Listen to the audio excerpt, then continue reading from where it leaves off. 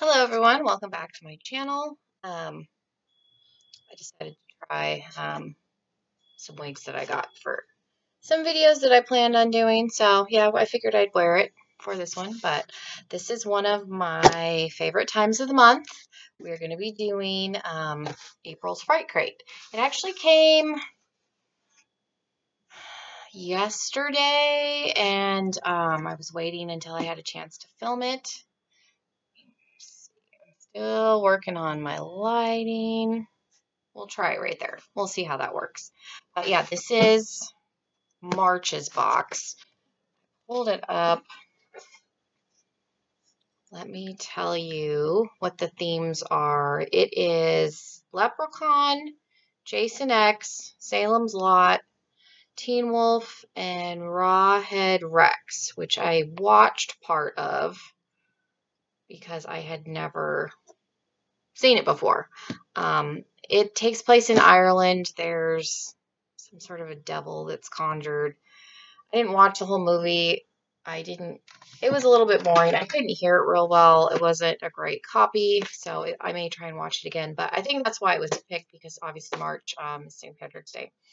So I can see Leprechaun and that being chosen because they're Irish type movies.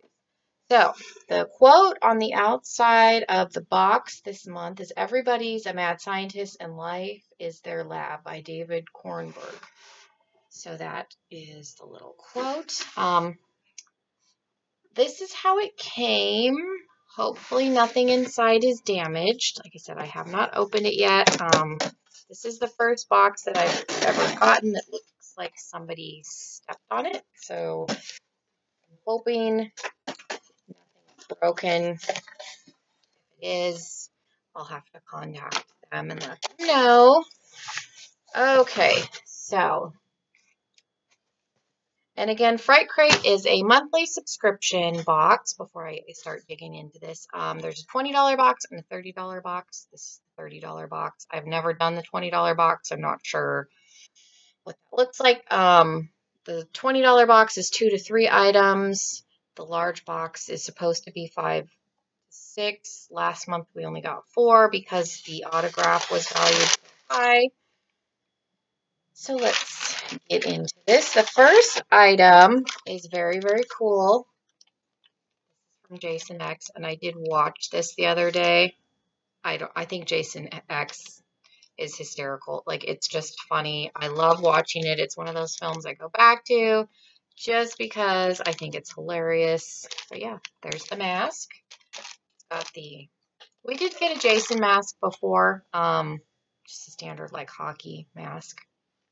So that'll be cool. I am planning on hanging all of the autographs and these things up. I haven't figured out where I'm going to do that yet. So I have everything in a box.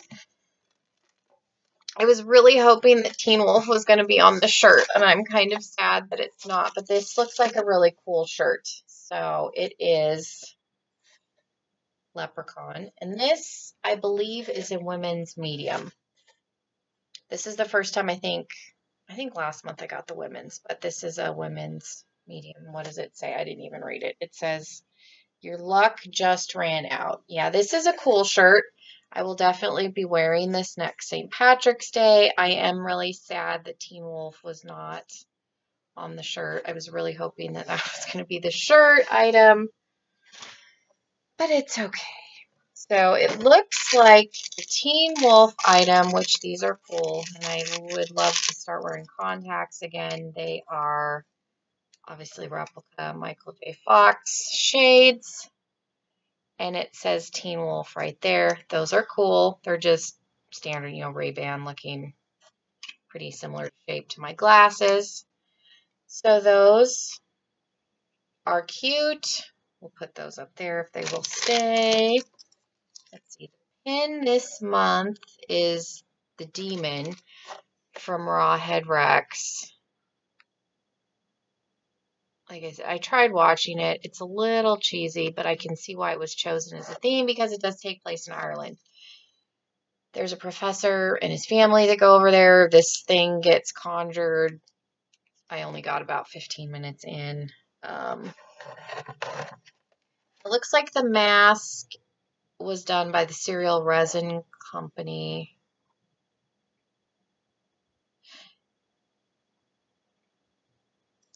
They did the figure and the mask. So there's the card. So